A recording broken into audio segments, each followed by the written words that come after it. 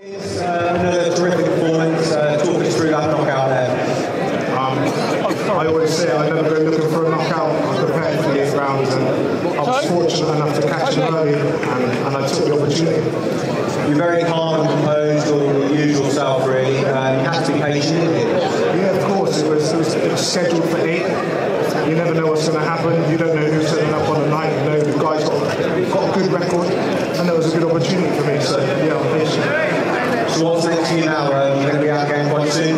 Yeah, absolutely. You know, we'll go away, reevaluate, and assess the situation, and take it from there. It's just been a great start to your professional career, isn't it, so far? Yeah, absolutely. You know, this is the first one back after Christmas. I had to shed all the Christmas fat off me. I definitely got a bit of weight. But yeah, I'm glad to be back in the ring, and now we're getting back into swinging.